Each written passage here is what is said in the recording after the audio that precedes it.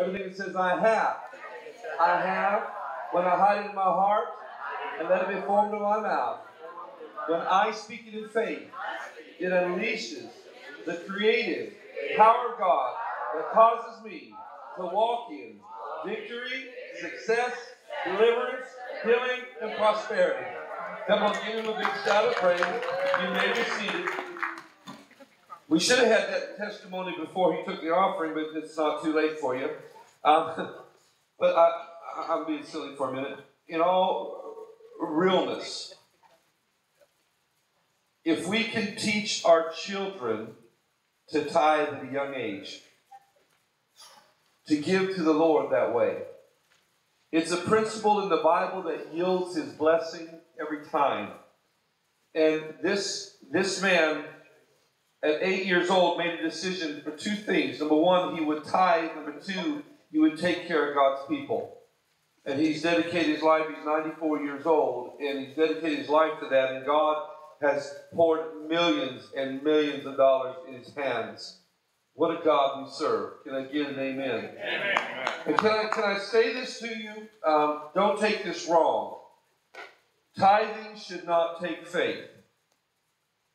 We should, in faith, tithe, but it shouldn't take faith. What do I mean by that is, if our life is built around giving to God, then it shouldn't be, oh God, it's not there.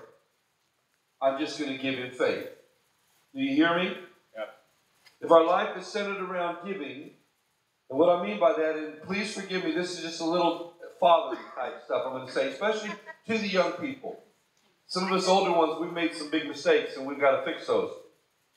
Some of the younger ones, listen to me close. If you would budget your life around giving to God, then everything you buy or do would be God first, and his is not touched. What I mean by that is, if maybe you look at a new car and you get that feeder when you smell the leather inside of it, you look at that one, but then they say there's one right there for $5,000 more that has the power windows and the heated seats, and you're getting ready to just, oh my goodness, I can't. They told me some guy yesterday had a $1,000 note on his pickup truck. What? $1,000 is a nice truck for $1,000 a month. But I'm going to say this: if my life is centered around giving to God, it's not how much I have the fever to buy the vehicle as much as it's God. What can I afford above you and what I'm giving to you? Does that make sense to anybody? And I believe the Jewish people, and some of you younger ones don't know this, but the older ones will. They used to talk about Jewish people when I was a kid, not in a derogatory way, but in a way that those guys always have money. But they were taught from the foundation you give to God. That's bred into them. So if they buy a home or they buy anything, it's always after they make sure God has his money first. It's just the way it works. In the United States, we don't quite have it that way, but I'm telling you, we need to get that in. And I want to give praise to the Lord, and this may not be much to you, but it is to me.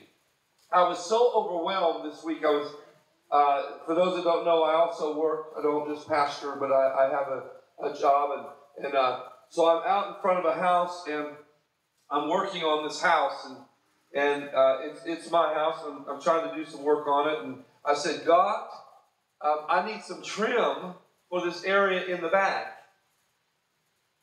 And I'm running around frantically because I don't want to spend any money on the trim. This may seem very small to you. But I'm saying, God, I need trim for this house. And he reminded me, just look on the porch. The piece you just cut off of the big piece is your trim board.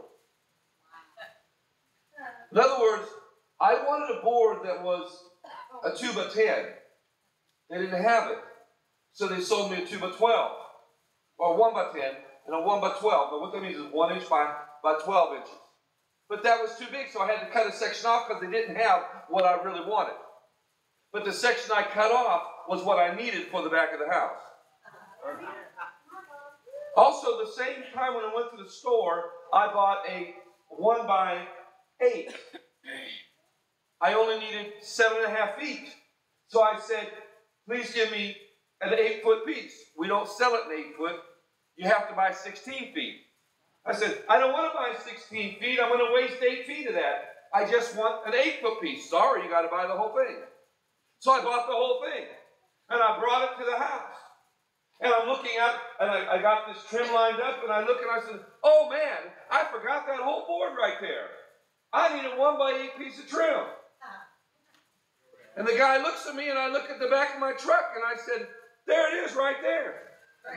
Because they made me buy an extra 8 feet. Now you can say, well, Brother Dave, that's coincidence. Well, you can call what you want, but I've done it now for 25 or 30 years. Because I mess up on orders, or I make mistakes on what I buy. I mess up all kinds of stuff, and my mistake is what I really need.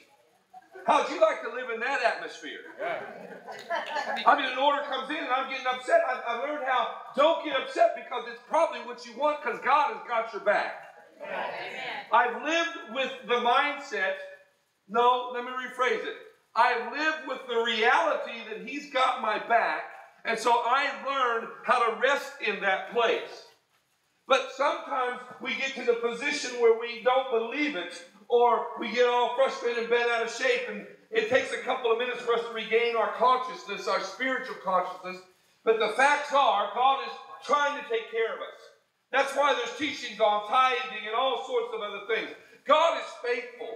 Can I tell you one more story? I was in Bay St. Louis working. It was like 5 in the morning. I won't tell you, at a Sears building that the police kicked in the back door with a guns drawn. That was scary, but we won't go there. But anyway, I'm working inside this building in the middle of the night. The police didn't know I was there. That's why they came in. They thought I was robbing the place. But I was building something for the owners of, or the managers for Sears.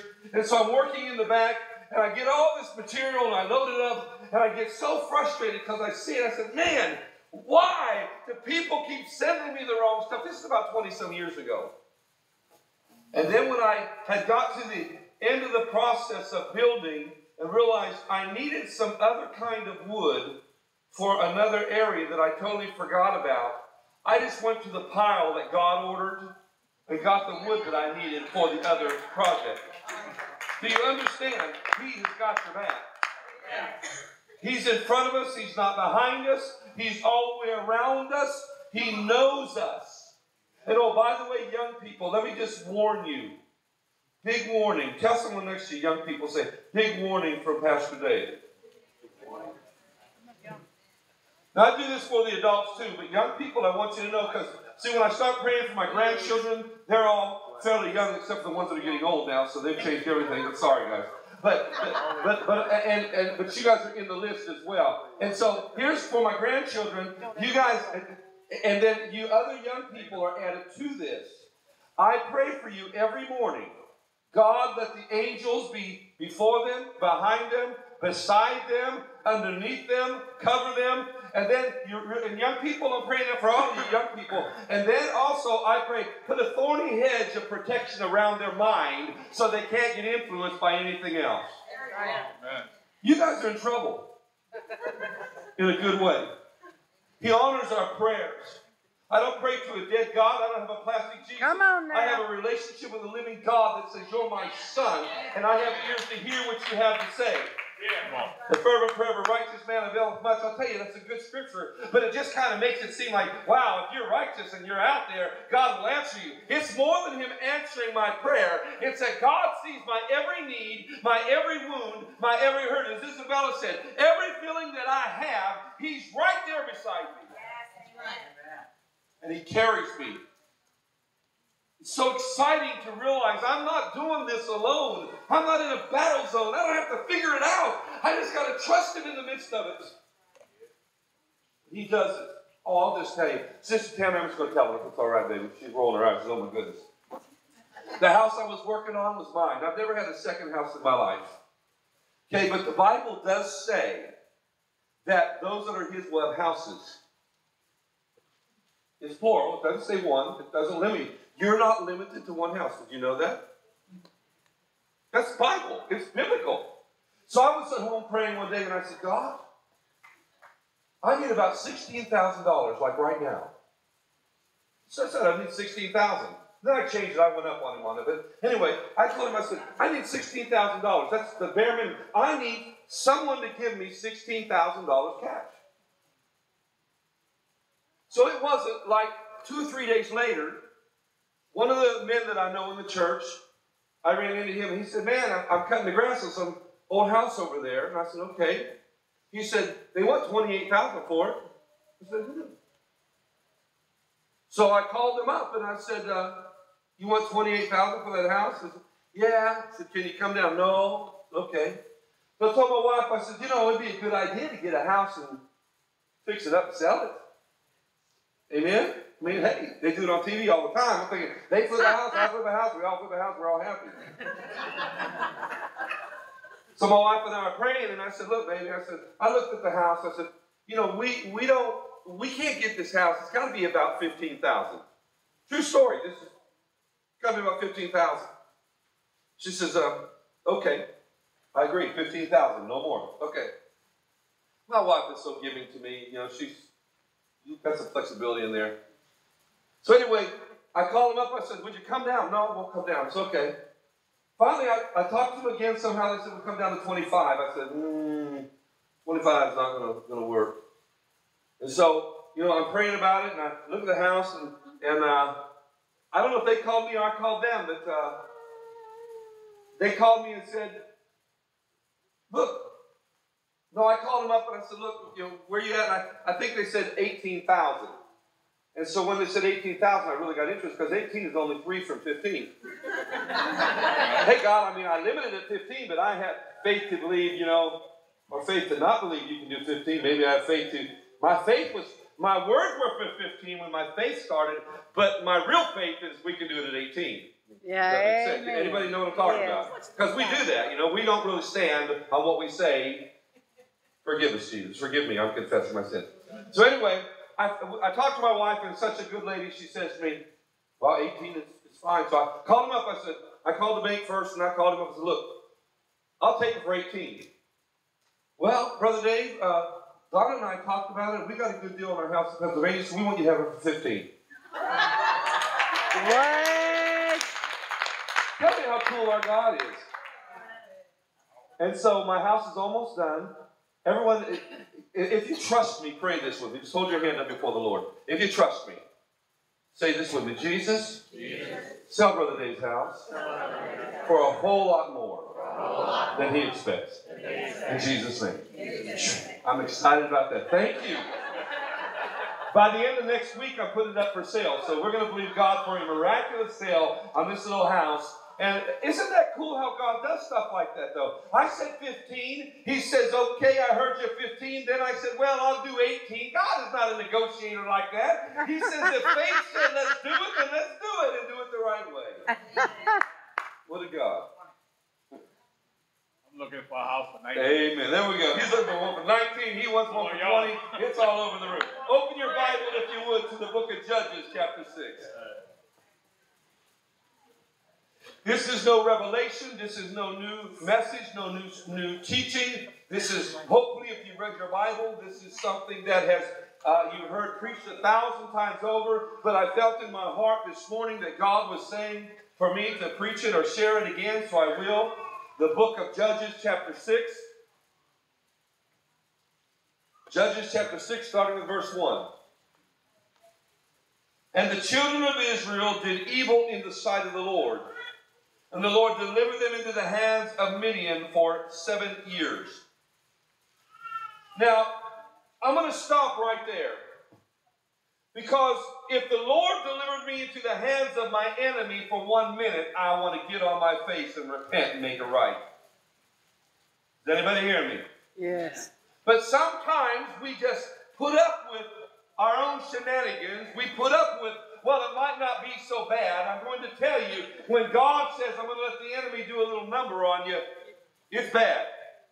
And I won't go into the United States of America and say that chapter 6 and 7 could be the United States of America. And I won't tell you that if it's the United States of America, that Gideon would represent the church and that we can repent and God would do great things. I won't go into all that because that's the second message, but you can figure that out for yourself. Because our nation has been in a mess. And judgment has come in many ways, and we've had terrible things happen that never happened before. And I'm convinced because we backed away from the very presence of God and allowed the enemy to have his way. And when the enemy has his way, God is a jealous God, and he says, I'm going to get your attention, folks. Amen. Give her a message. I'm talking about Gideon. 7 years. This was not no new battle. It was a call for deliverance. And the hand of Midian prevailed against Israel. Verse 2. And because of the Midianites, the children of Israel made themselves dens in the mountains and caves and strongholds. And so it was when Israel would sow, they plant their food, that the Midianites came up, and the Amalekites and the children of the east, they came up against them. And they encamped against them and destroyed the increase of the earth till they would come to Gaza. And they left no substance for Israel, neither sheep, nor ox, nor donkey. For they came up with their cattle and their tents. They came as many as like grasshoppers for the multitude. For both they and their camels were without number. And they entered into the land to destroy it. Listen to me close. When a nation, when a people open a door for the enemy to come in, when a family opens a door for the enemy to come in, he won't come in one at a time. When he starts coming in, he will come in with enough to inhabit the land. I hope you're hearing me. Be it our family, or be it our nation, be it our city, or be it whatever, the enemy will come in if given the doorway, and he will be like the sand of the seashore trying to take over. Are you hearing me? And Israel, verse 6, was greatly impoverished because of the Midianites. And the children of Israel cried unto the Lord. Isn't it something that it took them 7 years to cry unto the Lord? 7 years. Church, keep that in mind. When the enemy knocks, when the enemy starts coming in, don't wait. Immediately get a hold of God and say, God, what door was left open? Or what situations happened? Come God, on now. I've got to Amen. find your strength in the midst of this. If it's something, Lord, you want me to walk through, I'll walk through. But if it's a doorway I've opened up, God, help me to shut that door. Come on. Amen. Sometimes we've got to do some self-examination to figure out what in the world is going on. Because if we allow it to continue, we'll be like the guy for 38 years by the pool of Bethesda and just living that way with no hope until Jesus finally showed up. Well, I've got news for you. Jesus already showed up, and he's ready to deliver and heal and set you free. Amen? Amen. So when the enemy starts warring, don't wait too long. Don't tolerate too much. Just get a hold of God and say, God, let's make a way where there is no way. I trust you in the midst of it. Children of Israel said to them, thus says the Lord God, I brought you up out of Egypt. And basically he goes on to say, you guys turned your back on me, but guess what? I still love you. What an awesome God. No matter what we seem to do, if we cry out to him, he is there to say, I love you, and I'll be there for you. These are just some good tidbits in the midst of it. Verse 11. And there came an angel of the Lord and sat under an oak, which was in Ophrah, that pertained unto Joash and his son Gideon, threshing wheat by the winepress to hide from the Midianites. So we have a guy named Gideon, a young man, and he's threshing wheat in the winepress. He wasn't in the open field. He was hiding for his life because of the Midianites. He's scared to death. Is everybody with me? Yeah. How many has ever been scared when the attack is coming? I mean, every one of us. Listen, verse 12. And the angel of the Lord appeared unto him and said, the Lord is with thee, O mighty man of valor. Now, I've preached this 1,000 times over, but I'm going to preach it again. The Lord is with thee, O mighty man of valor. And Gideon said unto him, O my Lord, if you're with us, why is all this upon us? And where are the miracles which our fathers told us about, saying, did not the Lord bring us out of Egypt? But now the Lord has forsaken us and delivered us into the hand of Midian. And you know, the angel does not even respond to this negativity. If you continue to read. Don't expect God to respond sometimes to your negativity. He's just trying to get you to what you need to be and where you need to be. God sees you different than you see you. Well, there's two. Amen. 3, 4. 5, 6. God sees you different than you see you. We look in the mirror or we examine ourselves and we have either too high of a picture of who we think we are, we're a legend in our own mind, or we're too low and feel like we're nothing and we are valueless. I'm going to tell you, somewhere in the middle of that, God says, I see you as a mighty woman of valor or a mighty man of valor. You are not a failure. You're loved. I am your father. I will strengthen you. I'll carry you through. He sees you as a victorious warrior in every direction of your life. Yes, Lord. That's who you are. Woo! Brother Dave, I don't feel like Thank it. you, Lord. Neither did Gideon. Gideon didn't feel like he was anything. Go to the next verse and see what he says.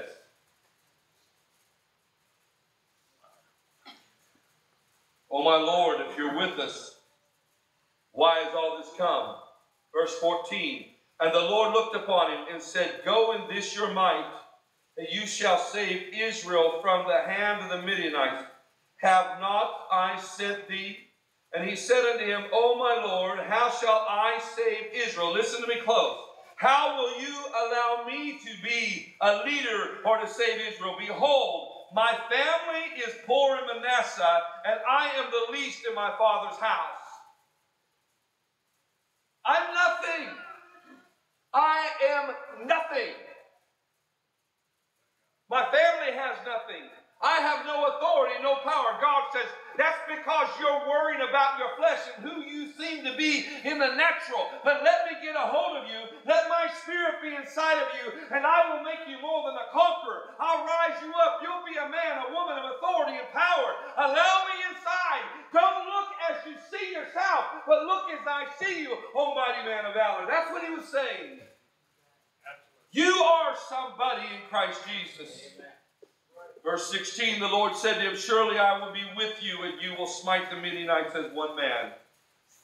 So he goes through a whole system with God, and God is so gracious to bring him to that place and to cause him to become a man ready to go to war.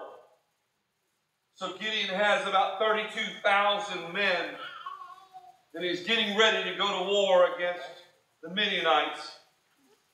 I've said this 1,000 times again because I've been preaching a long time. It's easy to feel comfortable, even if you have a smaller group, to get in the middle of 32,000 people and say, let's go do this thing, guys. But God is not worried about numbers. He's worried about faithfulness. God is not worried about your stature. He's worried about faithfulness. God is not worried about how much money you have. He's worried about your faithfulness. God is not worried about your capability or how smart you are or how educated you are, how pretty you are, how ugly you are, how short, how tall, how whatever you are. He's worried about your faithfulness. And in your faithfulness, if you say, God, I'm available, I want to be that which you want me to be, God is going to do something great through you, and he'll catapult you right through life. Yes, Lord. For some of you that say, well, Brother Dave, I don't know that I'll ever do anything great. If you have spiritual children and you are a mentor to them, you're doing something great right now. Amen.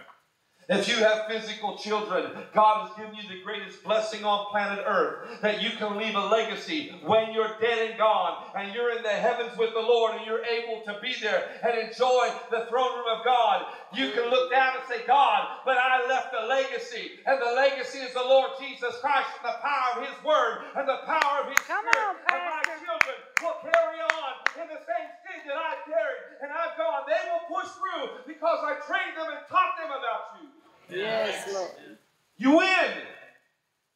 You don't have to lead an army of 32,000. All you have to do is lead your family into the kingdom of God, and you've done a great thing before the Lord. Yeah. My mother got saved 50-some years ago. She said, God, my whole family will serve you. Proud to announce her whole family is serving the Lord. Some a little closer, some not so close.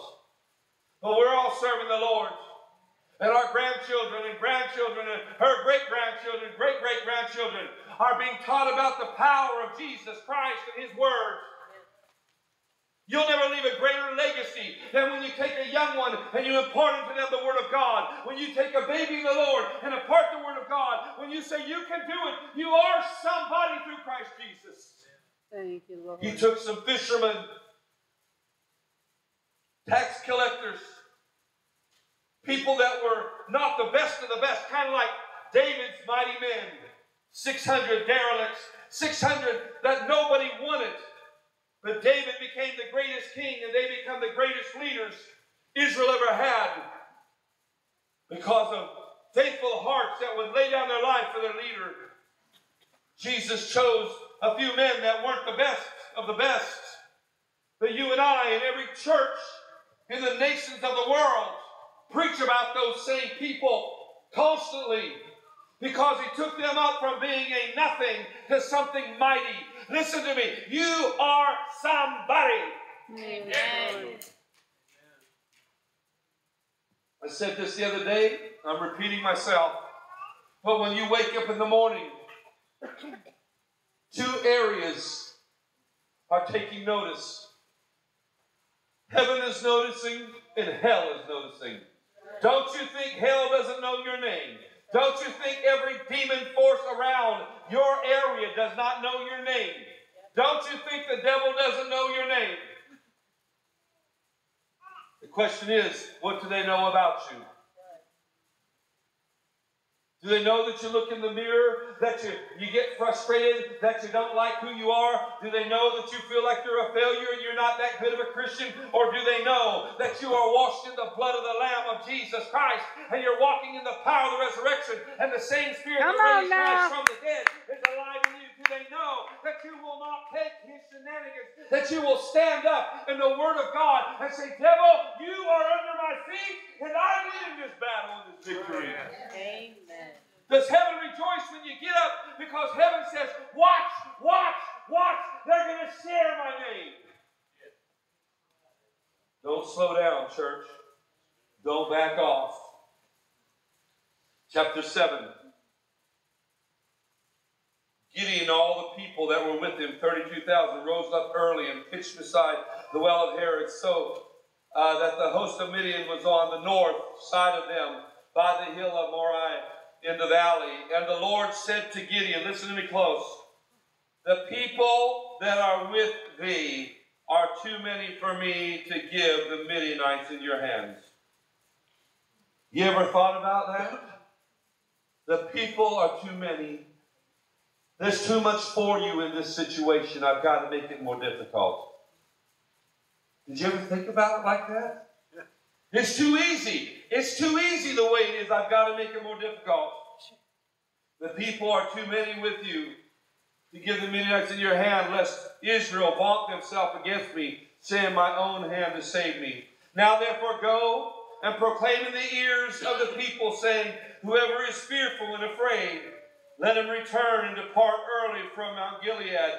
And there returned of the people. This is a bad day for the preacher, by the way. This is a terrible day for the leader of the 32,000. This is a bad day for Gideon. When he says, God says, those of you that are afraid get to go home. And 22,000 of the 32,000 walk down the road.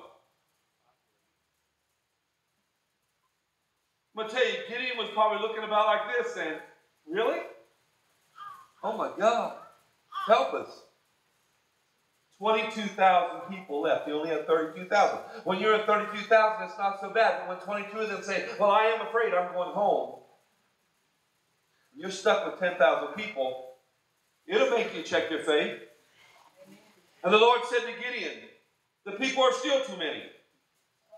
I said, no, they're not, God. I promise you. I know they're not too many. The Lord said, I'm not even, just bring them down to the water, and I will try them there. And it'll be that of whom I say to you, this shall go with you, the same shall go with you, and of whomever I say, these shall not go, they shall not go. So he brought them down, the people, to the water. And the Lord said unto Gideon, everyone that laps of the water with his tongue, like a dog would lap, him you will set by himself. Likewise, everyone else that bows down upon his knees and drinks. And the number of them that lapped, putting their hand to their mouth, were 300 men. Now, right there, I would have said, oh, God, no. No, God, I know what you're doing. No. No, no, no, no, no. Not the 300. I'll take the 9,700. You take the 300. But because I know the ways of God a little bit, I know what God's going to do. So I'm sure Gideon was saying, oh, man, I wish it was 50-50. This stinks. I know what he's going to do. I know what he's going to do. I know what he's going to do. He just did it. I know what he's going to do. And the number of them that lacked putting their hand to their mouth were 300. But all the rest of the people bowed down upon their knees to drink water. And the Lord said to Gideon, by 300 men that have lapped, will I save you, and deliver the Midianites into thy hand, and let all the other people go to his own place. 32,000, 22,000 leave, now 9,700. Me and my 300 don't look very big. Not at all. So the people, the 300, took their victuals in their hand and their trumpets, and he sent them, all the rest of Israel, every man to his tent. Verse 9, and it came to pass at the same night that the Lord said to him, arise, get thee down to the host. Long story short, you find that Gideon goes down into the camp. There's a dream. He knows, man, God is on my side. He was strengthened. I mean, I would have to get strengthened. The Lord said to me, hey, Gideon, you started out with 32,000, then 22,000 left, now 9,700 left. You got 300 left. Do you think you're afraid, son? Because if you are, I got something for you. Yes, I'm afraid. I'm scared to death. So he sneaks down the camp and hears them talking. God gave a dream to someone in the camp, but I don't know if it was just one or the whole camp. But they begin to have an understanding that God is going to use some guy named Gideon to destroy us. Don't you know for a second, don't forget it, God is ahead of us in the battle and in the circumstance and in the situation. He knows everything way ahead of the journey. He made provisions for Gideon, number one, to get rid of his fear, but number two, to scare those guys slapped to death. So that's what happened. Gideon comes back up and says, hey guys, I'm feeling pretty good about myself. We can do this. Breaks them up into companies of 300, and they all get around the camp, and he says, when I tell you, I want you to scream the sword of the Lord in Gideon, and I want you to break the lamps and make a great shout and blow the trumpets. These guys are down there. Now we're not 300 together. We're 100 apart, but we have faith. And so, the next thing you know, Gideon starts. He breaks the lantern. The light comes up. Everyone around him, the 100 break their lantern. They begin to shout and blow their horns. And then on the other side it happens, and on the other side it happens. And when the Midianites wake up and hear the sound and see all the lanterns and the fire around them, realizing we're under a massive attack by thousands and thousands and thousands of Israelites, they begin to kill themselves, and they begin to just draw their sword at each other, and they went crazy in the camp, and the rest of them started running. And Israel chased them down. Now they had the big army, and they finished them off. What a powerful victory Gideon had. Question. I'm going to wrap it up here very shortly. What kind of a Christian are you? A lapper or a layer? Are you a lapper or are you a layer? Because I want to tell you what's happened to the church. Many Christians have laid in the glory move of God. Many Christians have laid in the very presence of God, and their life is centered around, I just want Him to touch me. I just want Him to overshadow me. I just want to drink of His presence. I just want to be in His glory. And we walk out of the church, and we're kind of like in our ballet costume, forgive me for mocking, and we're going, ooh, we got the little spiritual tutu on, and we're saying, oh my, God is so good. And He is. But we're lappers. We're laying face down with our face in the water, just lapping it up, sucking it up. We're not lappers, we're layers. We've got our face down in the water, laying before it and drinking all that we can. Drink some more. We even wrote songs about it. Drink, and there's nothing wrong with the songs. But the church, by and large, has become layers instead of lappers. You see, the lapper went to the water. The layers laid down. And if you look the word God on their knees, it means they laid flat on the ground. So 9,700 men lay flat on the ground with their face just laying in the water, just sloshing it up. And I said, God, that reminds me of the church in many ways. And don't misunderstand me. Oh, I want to slosh around in His presence. I want to lay in His glory. I want Him to just overshadow me. It is good. Can I get an amen? Yeah. But I'll tell you, I better lay in His glory, but be a lapper instead of a layer. Because here's the lapper. Going down to the water, pulling it up, and drinking it. You see, the lapper was doing what Jesus said to the disciples when He was in that place of prayer. Watch and pray that you enter not into temptation.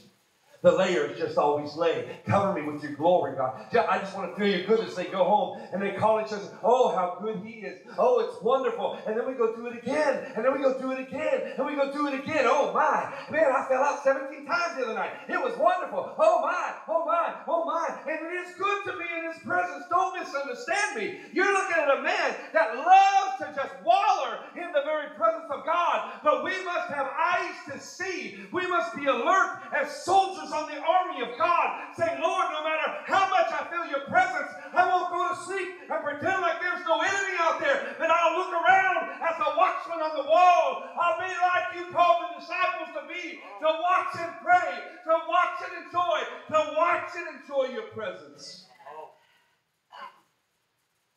I don't want to be a layer. I want to be a lapper. I want to be one that says, God, cover me, fill me, thrill me. There's no greater feeling if you've never been there. If you've never been in His presence that way.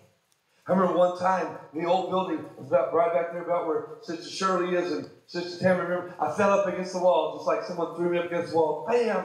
I'm sitting there, and I'm weeping from head to toe. And just my whole body is just shaking. And then as I go down the wall, it changed from weeping to laughter and to joy. I'm thinking, God, this is crazy stuff.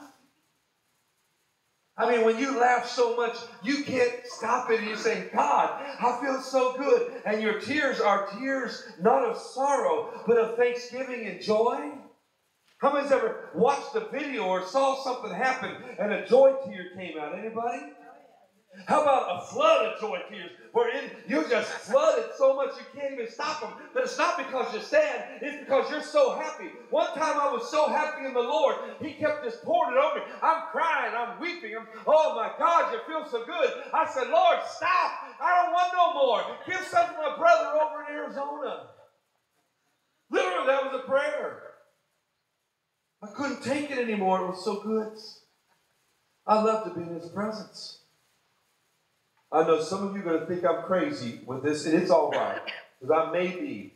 I said this 1,000 times where I lost my mind a long time ago. I didn't want it back. But I'm in the building and they're praying by myself one day. Sister Mary, you're going to get a kick out of this. I know. I just know you enough to say she's going to love this. I'm just in the presence of the Lord. And I said, oh, God, I love you so much. So I just reached over and laid hands on myself. Bam! I went out in the Spirit. I fell on the floor. Nobody's there to catch me. Nobody's around. I laid there on the ground. I said, man, this is weird. Who lays their hand on their own forehead and falls out? I mean, this is crazy. So I got up and I'm worshiping, and I did it again. Bam! I fell out. I said, God, this is nuts. I did it a third time. I said, God, if someone looked in this room, they'd think I was absolutely psychotic. But His presence was so around me, I tried it again. Bam! Bridget, a fifth time, I said, bam! I'm on the ground. I said, after that, I'm not doing it no more. This is crazy, God. This is lunatic stuff. This is psychotic. No, this is his love that he was so around me. I couldn't handle it. I have been in his presence. I'm going to tell you, I would love every day to just roll around in his glory and enjoy him overshadowing me. But I cannot lay in the presence of his Spirit. Some people are laying in the Word, the washing of the Word, the water of the Word. They're just laying in it and just gobbling. Just, oh, flood me, Lord, some more. And God is saying, there's plenty. But get up and watch. Come on, amen. Get up and watch. Because I didn't call you just to walk in my glory. There's a place called the New Jerusalem. We call it heaven and then heaven descending. Whatever you want to label it as. We're going to forever be with him one day. And guess what? You can just waller in it. I don't know why I'm saying the word waller. My wife's going to get on to me later on. You can just get in his glory and roll around all day long. And just, oh my. And it'll never stop. And you don't have to worry about battling. You don't have to worry about the devil. You don't have to worry about. Just enjoy his presence all the time. But right now, enjoy the glory, but watch. But watch. Watch and pray that you enter not into temptation. Watch. Because the enemy, as a roaring lion, walks about seeking whom he may devour. There's a real enemy out there. And I'm going to say this. You want to go against the devil? I'd rather go against him after I've been rolling in the glory. A whole lot more than any other time of my life. I mean, when you roll in the glory of God, you come out, you smell like Jesus, you look like Jesus, you act like Jesus, you walk like Jesus, you got a faith around you like Jesus. There's something about Jesus in you.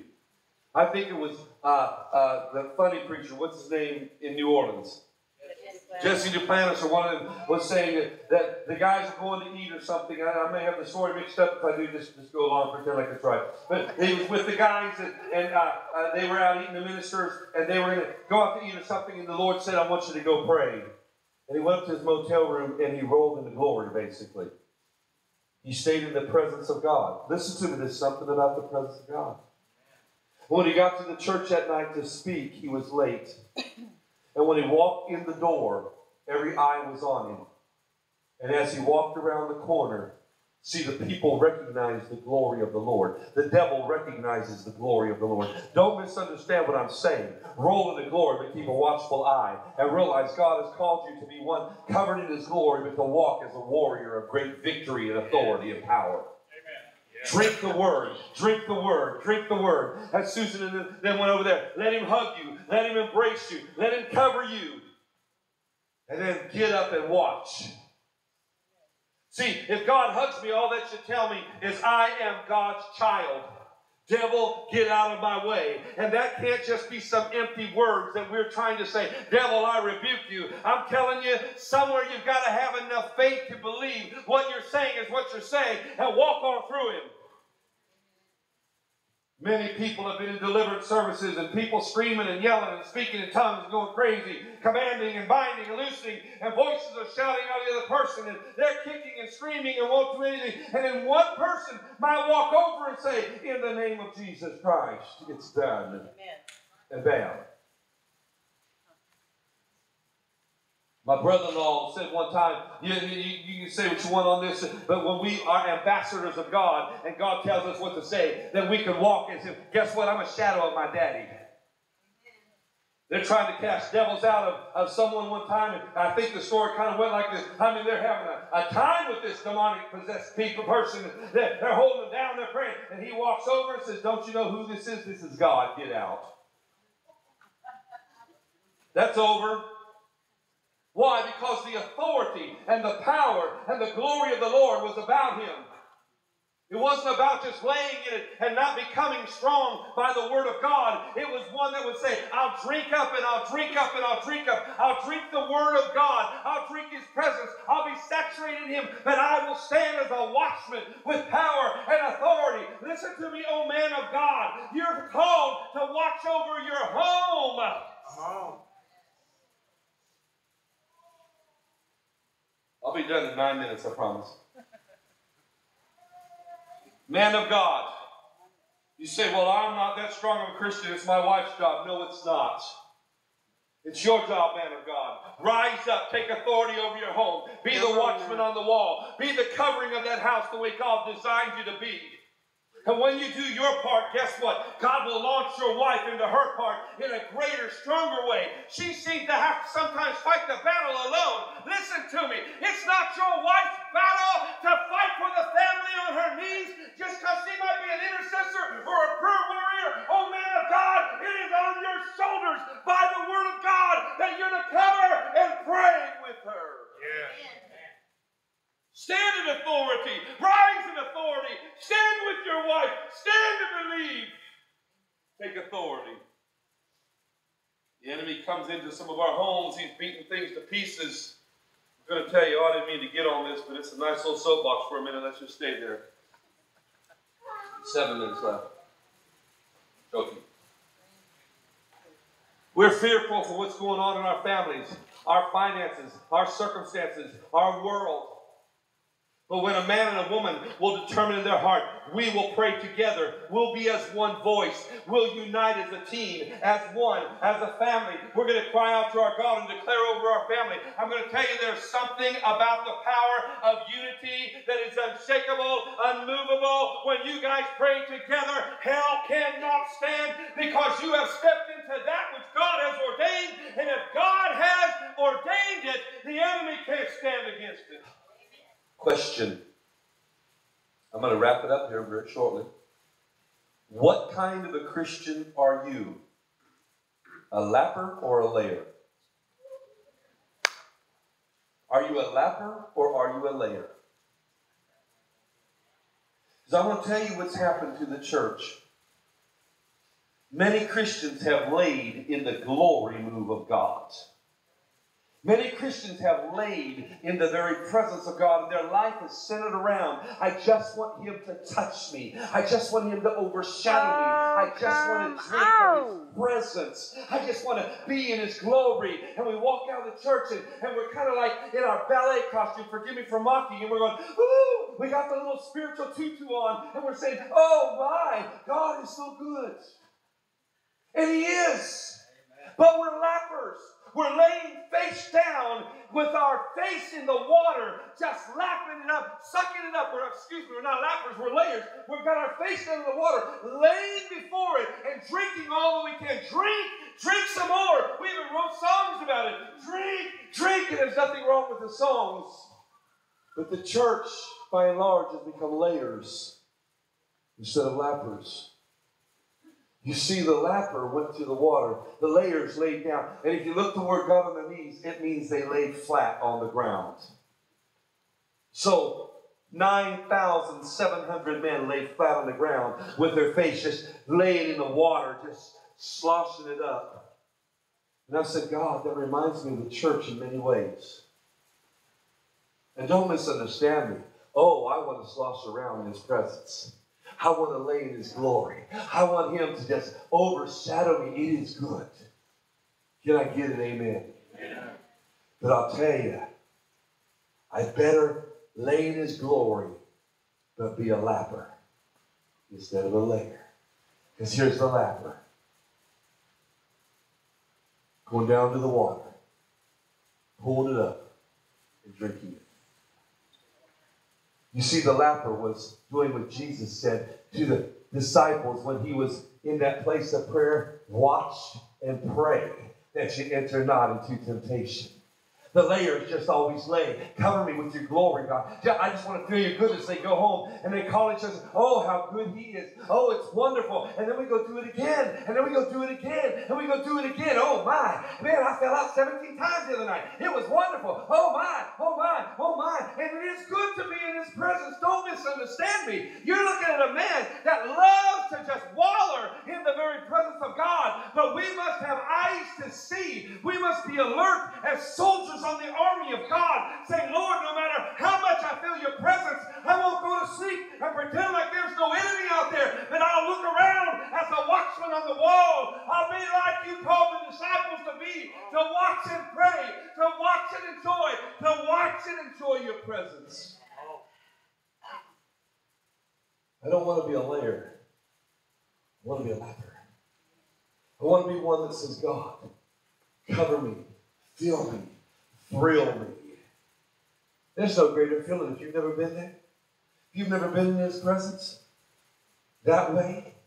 I remember one time, the old building was about right back there about where Sister Shirley is and Sister Tammy. Remember, I fell up against the wall, just like someone threw me up against the wall. Bam! I'm sitting there, and I'm weeping from head to toe. And I mean, just my whole body is just shaking. And then as I go down the wall, it changed from weeping to laughter and to joy. I'm thinking, God, this is crazy stuff. I mean, when you laugh so much, you can't stop it. And you say, God, I feel so good. And your tears are tears not of sorrow, but of thanksgiving and joy. How many's ever watched a video or saw something happen and a joy tear came out? Anybody? How about a flood of joy tears? Wherein you're just flooded so much you can't even stop them. But it's not because you're sad. It's because you're so happy. One time I was so happy in the Lord. He kept just pouring it over me. I'm crying. I'm weeping. Oh my God, you feel so good. I said, Lord, stop. I don't want no more. Give some to my brother over in Arizona. Literally, that was a prayer. I couldn't take it anymore. It was so good. I love to be in His presence. I know some of you are going to think I'm crazy with this, and it's all right, because I may be. I said this 1,000 times where I lost my mind a long time ago. I didn't want it back. But I'm in the building, and they're praying by myself one day. Sister Mary, you're going to get a kick out of this. I know. I just know you enough to say she's going to love this. I'm just in the presence of the Lord. And I said, oh, God, I love you so much. So I just reached over and laid hands on myself.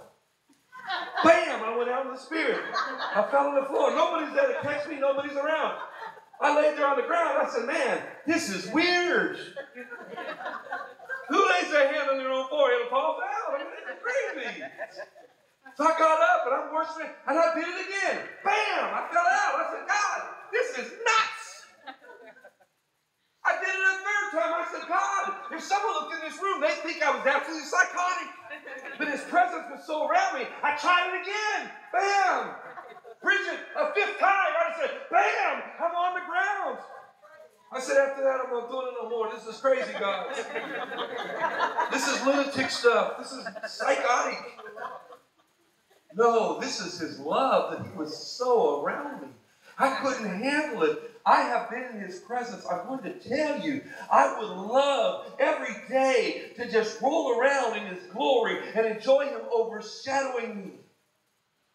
But I cannot lay in the presence of His Spirit. Some people are laying in the Word, the washing of the Word, the water of the Word. They're just laying in it and just gobbling. Just, oh, flood me, Lord, some more. And God is saying, there's plenty, but get up and watch. Come on, amen. Get up and watch. Because I didn't call you just to walk in my glory. There's a place called the New Jerusalem. We call it heaven and then heaven descending. Whatever you want to label it as. We're going to forever be with Him one day. And guess what? You can just waller in His... I don't know why I'm saying the word waller. My wife's going to get on me later on. You can just get in His glory and roll around all day long. And just, oh my. And it'll never stop. And you don't have to worry about battling. You don't have to worry about the devil. You don't have to worry about... Just enjoy His presence all the time. But right now, enjoy the glory, but watch. But watch. Watch and pray that you enter not into temptation. Watch. Because the enemy, as a roaring lion, walks about seeking whom he may devour. There's a real enemy out there. And I'm going to say this. You want to go against the devil? I'd rather go against him after I've been rolling in the glory. A whole lot more than any other time in my life. I mean, when you roll in the glory of God, you come out, you smell like Jesus, you look like Jesus, you act like Jesus, you walk like Jesus, you got a faith around you like Jesus. There's something about Jesus in you. I think it was the funny preacher, what's his name, in New Orleans? Jesse Duplantis, or one of them, was saying that the guys are going to eat or something. I may have the story mixed up. If I do, just go along and pretend like it's right. But he was with the guys, and they were out eating, the ministers, and they were going to go out to eat or something, and the Lord said, I want you to go pray. And he went up to his motel room, and he rolled into glory, basically. He stayed in the presence of God. Listen to me, there's something about the presence of God. When he got to the church that night to speak, he was late. And when he walked in the door, every eye was on him. And as he walked around the corner, see, the people recognized the glory of the Lord. The devil recognizes the glory of the Lord. Don't misunderstand what I'm saying. Roll in the glory, but keep a watchful eye. And realize God has called you to be one covered in His glory, but to walk as a warrior of great victory and authority and power. Drink the word, drink the word, drink the word. As Susan then went over there, let him hug you, let him embrace you, let him cover you. And then get up and watch. See, if God hugs me, all that should tell me is I am God's child. Devil, get out of my way. And that can't just be some empty words that we're trying to say, devil, I rebuke you. I'm telling you, somewhere you've got to have enough faith to believe what you're saying is what you're saying and walk on through him. Many people have been in deliverance services and people screaming and yelling and speaking in tongues and going crazy, commanding and binding and loosing, and voices are shouting out the other person, and they're kicking and screaming and won't do anything. And then one person might walk over and say, in the name of Jesus Christ, it's done. Amen. And bam. My brother-in-law said one time, you can say what you want on this, but when we are ambassadors of God and God tells us what to say, then we can walk and say, guess what? I'm a shadow of my daddy. They're trying to cast devils out of someone one time, and I think the story kind of went like this. I mean, they're having a time with this demonic possessed person. They're holding him down, they're praying, and he walks over and says, don't you know who this is? This is God. Get out. That's over. Why? Because the authority and the power and the glory of the Lord was about him. It wasn't about just laying in it and not becoming strong by the word of God. It was one that would say, I'll drink up and I'll drink up and I'll drink up. I'll drink the word of God. I'll drink his presence. I'll be saturated in him. But I will stand as a watchman with power and authority. Listen to me, oh man of God. You're called to watch over your home. Come on. I'll be done in 9 minutes, I promise.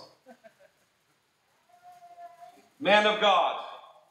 You say, well, I'm not that strong of a Christian. It's my wife's job. No, it's not.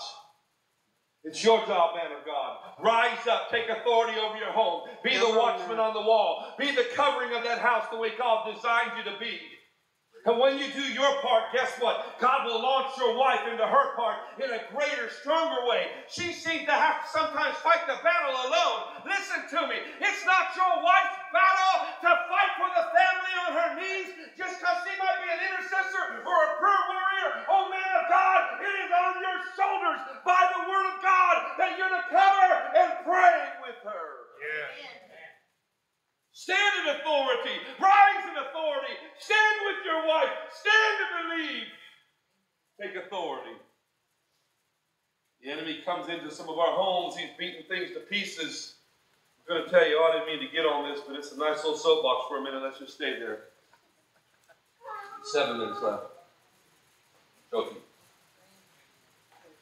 We're fearful for what's going on in our families, our finances, our circumstances, our world. But when a man and a woman will determine in their heart, we will pray together. We'll be as one voice. We'll unite as a team, as one, as a family. We're going to cry out to our God and declare over our family. I'm going to tell you there's something about the power of unity that is unshakable, unmovable. When you guys pray together, hell cannot stand because you have stepped into that which God has ordained. And if God has ordained it, the enemy can't stand against it. God wants you to rise up for warriors. At a young age, I was taught, greater is He that is in me than he that's in the world. Greater is he that is in me than he that's in the world. No weapon formed against you can prosper. Every tongue that rises against you, you shall condemn. You have that ability. That's the heritage of the saints of God. You're more than a conqueror through Christ Jesus. You hear that all the time. That's who we are. Let's stop just talking about it. Let's stop just laying on the ground and say, just laughing, just scraping the water. I'm laying down. Let's stop being that layer and become that lapper that says, God, I will rise up in power and authority and declare your word in my life. Powerful. Those are the people that are making a change in our world. Those are the people that are making a change in their world. And those are the people that are called to be us. You. That's you. That's me. There's something great inside of you. When you look in the mirror and you make a decision, I don't feel like I'm anything. God looks in the mirror and says, you are a mighty man, a mighty woman of valor. Today, let's make that decision. Let's not just drink of what he has for us, but let's keep our eyes open and say, God, I'll stay alert. And oh, by the way, when we're alert like that, the battle they had to go through was not hard at all. Do you hear me? The battle was not hard at all. All their job was to do was break a lantern and shout the sword of the Lord and Gideon and blow a little trumpet, and that was it. That was it. Some of us, we go the hard way. Man, we're sweating bullets. Oh, God. We're dragging everything behind us. I'm going to make it through, God. Thank God you're stubborn, I'm going to make it through. God, I'm pushing through this. And God's saying, that's not the way I designed you to go through this thing. Are you hearing me? He's for you, not against you. Come on, stand your feet. Hallelujah.